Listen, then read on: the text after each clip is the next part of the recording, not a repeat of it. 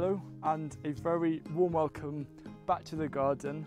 I'm just transplanting some spare multi-sown beetroot into this perennial vegetable bed. Now, something that I've been requested time and time again is how to deal with pests and diseases in the small scale, home scale vegetable garden. And so in this video, I'm going to be covering that, the method that I use in this garden to really keep problems down. Something that I very much believe in when I'm in the garden and I see an issue, be it pest or disease, is that I feel it's essential to look at the root cause of that rather than just trying to treat the symptoms. For example, I've got a bit of slug damage on this Kailan 60-day kale, and if I was just trying to treat the symptoms, I'd put down a few slug traps, which would be effective in the short term, but it isn't going to make that much of a difference in the long term. With slugs, I really like to look at the root cause, and that is often where you have a habitat that encourages slugs to hide and thrive in, whether it's long grass around the garden or bits like planks to hide underneath. So I've actually had a much bigger focus on making this garden less slug friendly, and as a result the damage has been minimal, which is why I was quite surprised actually to see this damage today. And if you want to find out more about zero cost slug control, then definitely check out this video. In this video I'm going to place pests and disease in the same group because what I'll be discussing can actually be applied to both, be it carrot root fly or potato blight. And I garden using techniques and principles based on permaculture. And permaculture is a design system that's inspired by nature. Now, every single garden is going to be different. It has its own characteristics, but permaculture gives you kind of that groundwork, a framework for which you can build upon to make your garden as sustainable and resilient and nature friendly as possible. In nature, when you have a diverse and thriving ecosystem, it's rare to see pests or diseases wreak havoc. Yes, these baddies do exist, but it's important that they do because they help to keep nature's immunity strong. And should something go bad, then nature is remarkably efficient at healing itself. In this vegetable garden, I'm trying to emulate nature as much as practically possible when it comes to controlling and, more importantly, preventing pest and disease issues. And there's a term that I call it's intensive diversity rather than intensive growing. And it's simply an umbrella term for all of the growing techniques that promote diversity. For example, intercropping, polyculture, succession planting, companion planting, and also growing ornamentals amongst edibles. How does the principle of diversity in nature work as really effective pest and disease control? Well, to understand that, we need to look at the opposite of diversity, which is monoculture. Monoculture is where you have just one plant or limited plants growing, such as a field of wheat or a huge single species forest of pines. This is block planting, and it makes it very easy for a pest or disease to quickly work through the crop because it's a biological desert. There isn't a thriving ecosystem there to defend against the bad guys.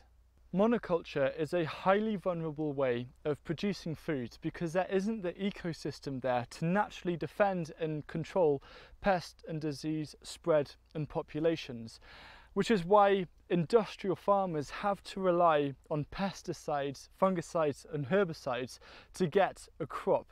And this is quite literally the opposite of nature. Just as a quick side note, I don't want you to take diversity as an all or nothing method. I try and take a really pragmatic approach when it comes to pest and disease control in the garden, and sometimes things make more sense to me. So I'm growing carrots here under a mesh to protect them from carrot root fly. And I'd much rather grow carrots this way because it's easier and more efficient than trying to grow carrots in and amongst other vegetables. And ultimately it's down to you understanding the specific characteristics of your garden and how it reacts to pests and diseases to then decide on how to best tackle it. And this is a very easy, non-invasive method, and diversity can be seen as this umbrella method of looking after the garden as a whole ecosystem. But with polyculture, you have a lot of different plants and potentially animals in a small space, and this does two really important things. The first thing is that it makes it harder for the pest or disease to find the plant that it desires, and secondly, it slows down the spread of the pest or disease as well. Think of diversity as a method of disrupting and confusing the bad guys.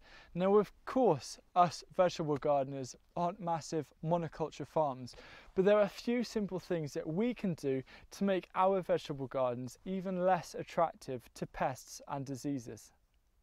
Now, the first thing we need to understand is that nature works on balance, and when you create a new garden, you're effectively creating a new habitat, and it can take some time to create a natural pest-predator balance, usually around 3 years, and with further wildlife habitat creation, it can really help promote that. So for example, if you've just created a new garden, there might be a bit of imbalance, so don't give up just yet. The first tip is to introduce more intercropping and polyculture planting into your garden where it makes sense for you. I don't do it for all of the beds, for example for the potatoes or the leeks, but sometimes I like to have a mix of things. I've got beans, courgette, radish, leeks, swedes, all in this single bed. And the great thing is that it has that natural aesthetic to try and encourage the predators to come in, but also it just makes it a little less desirable and a bit more confusing for pests and diseases.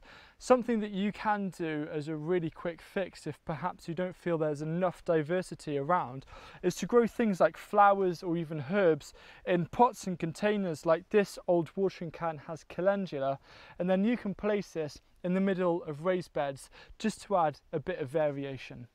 The second tip is to wildlife up your garden a bit. So this autumn and winter, do a bit of research into what kind of predators, beneficial predators you want to introduce to your garden, and look at what kind of habitats they want. For example, you might want to create a bit of a water feature to try and encourage frogs and toads into the garden, or allow a bit to go wild. For example, here I've got a lot of nettles for the ladybirds to help control the aphids, and as a result we also have a lot of butterflies because of that. For example, the peacock, which then helps with the pollination.